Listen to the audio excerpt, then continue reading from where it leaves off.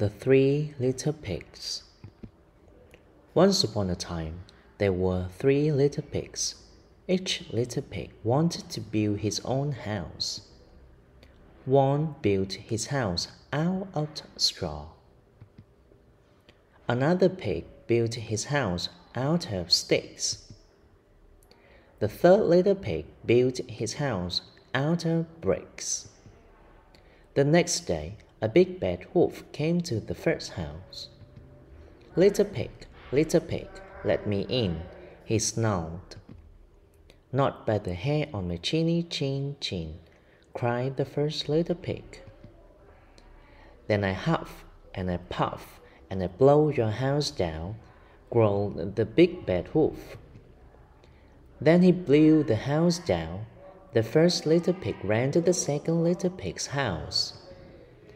Then the big bad wolf came to the second house.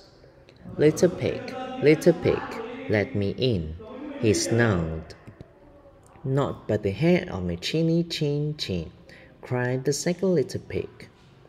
"Then I huff and I puff and I blow your house down," growled the big bad wolf. Then he blew the house down.